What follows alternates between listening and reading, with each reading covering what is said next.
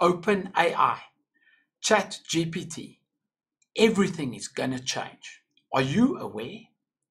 Now, guys, you know I don't normally make videos about non-crypto related topics, but the launch of ChatGPT and AI is a watershed moment in human history. Certainly something worth making a video about. In this video, I'm going to explain my journey into AI and what I managed to do and achieve in a single day. Then we're going to cover some real life use cases of how AI and ChatGPT can actually do work that people are currently getting paid to do, and how we can streamline and optimize this process. After that, we're going to have a general discussion, and by the end of this video, you will know what all the fuss is and what this craze that is taking the internet by storm is all about, and you'll have a base layer, a little bit of knowledge about what's going on in this amazing space. Good morning, everybody. So let's get straight into it.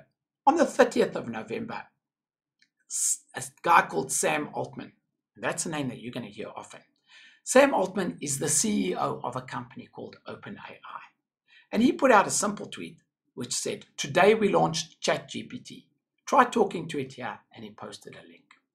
5 days later, over 1 million subscribers. Now, just to put that into perspective, Facebook took years to cross the 1 million mark. Netflix took months.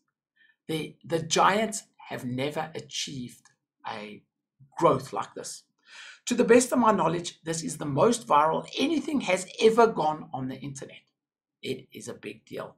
It is a life changer. It is going to change the way we think, the way we work, and the way we interact with artificial intelligence. Let's talk about what I did in a single day with AI. So first of all, I said, write me an article. I was absolutely blown away. And I'm going to give you a demonstration of this, of how ChatGPT wrote this most amazing article. Then I took it a step further. I said, write an article on Richard D'Souza. I gave it some information. It wrote the most amazing article. Then I said, hang on a second. And using some other AI tools called Pictree.ai, I got it to create a video, narrate the video, put the images in, and all done with the article that was created by ChatGPT. Now, the point I'm trying to make with this is it normally takes me hours to write an article. It takes me a long time to create these videos. This was all done within a couple of seconds or minutes at the most. It made really good articles and videos within minutes. I then took things a step further. Some of the other things that I do on my daily basis is I write code. So I took some very basic code and I asked ChatGPT to optimize this code. It optimized the code. I said, okay, take it a step further. Make the changes to the optimization. It made the changes. Then I said, hang on a second, why am I even writing the code? I asked ChatGPT to write the code for me. And it did. Let me give you a quick example of what I'm talking about. So here, let's just go and we'll put in this and you'll see ChatGPT doing this code. Now, sure, this is basic code, but this program can do very advanced things. Now, if you ask it to write code, it'll take some time to write that code. But then if you ask it for more advanced code, it will advance it, enhance it. And if you give it the entire scope of your project, it'll look at the project and start to optimize, suggest, and write things that are amazing for that project. So here we can see ChatGPT writing a connection string for a MySQL database. It writes it, you can improve it. Something else that I did is I decided, okay, I've got an article, I've got a video, I've had code written, I've asked some questions. I said, I would like a painting for my office. So I went into DALL-E and I started to create some general art. So what about something like this? Picture of a Bitcoin with a chart in the background. Or if you wanted a beach scene, what about something like this? Do you see that it could take someone hours to paint something like this? And granted, it doesn't have the same feel, but we're getting there. You can create art for your office. You can print this out and you can do that in a matter of seconds. So just to recap, what I did in a single day, I I've got AI to write me an article, to make me a video, to narrate and put the visuals in that video, to write code, to improve code, and to put a painting in my office. But let's go on to some real life examples of how AI could actually speed up productivity. Looking at the Altcoin Trader website, if we were to go to news, we know that we've got a blog, right? Now we pay someone to write a blog. And writing a blog is no easy task. It takes hours, sometimes days, because you have to research the topic. Once you've researched the topic, you have to actually go and write the article. So let's take this article here. Top 5 reasons to buy silver. Okay, what I'm going to do is I'm going to just copy this. Let's go in and get an article and let's put it into test. Write an on 5 reasons to buy silver.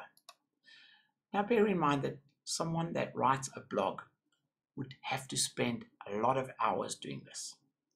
And here we have a tool that can put this article out in a matter of seconds. As we can see, silver is a precious metal that has been valued for its beauty and valued for thousands of years. Blah, blah, blah. But the point I'm trying to make is right now, while I'm talking to you, AI is writing me an amazing article on 5 reasons to buy silver. So what does that mean for the person that writes blogs? What does that mean for people that write copyright? What does that mean for journalists? Does it mean that they are now defunct? Because I, as a layperson, could put out articles that are good at 100 times the speed that they could do it.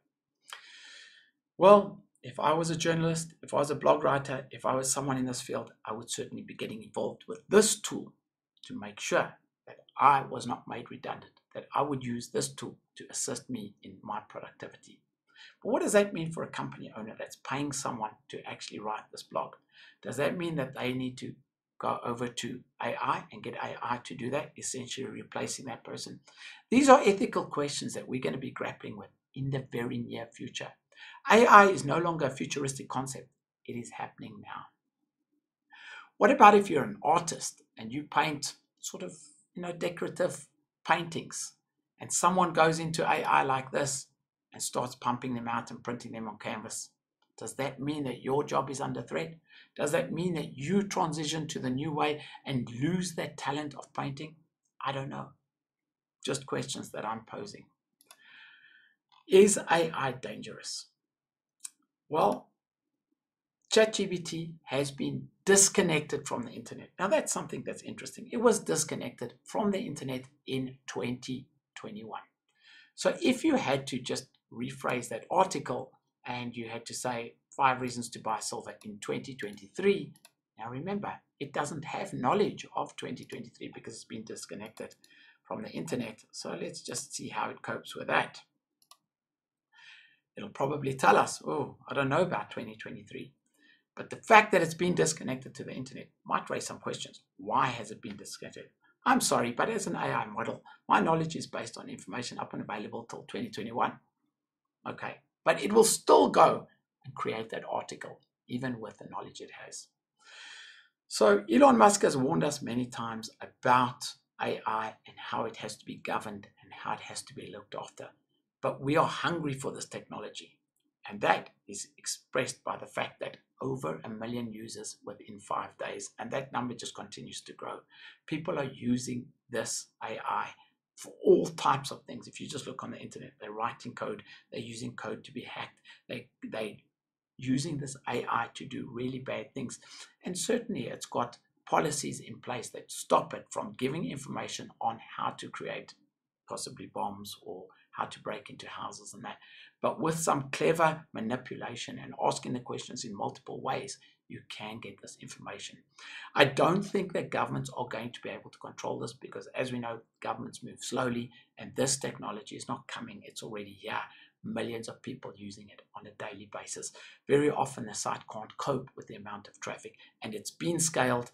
A business like OpenAI has now got a valuation within the last couple of weeks of over 29 billion US dollars. This is an industry that is absolutely exploding. As I said, I've never seen anything go as viral as this. and I've never seen anything as useful as this with so little effort.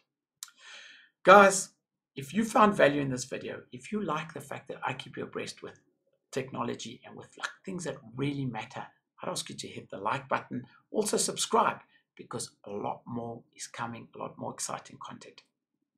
That's it from me. I will see you very soon. I'm out.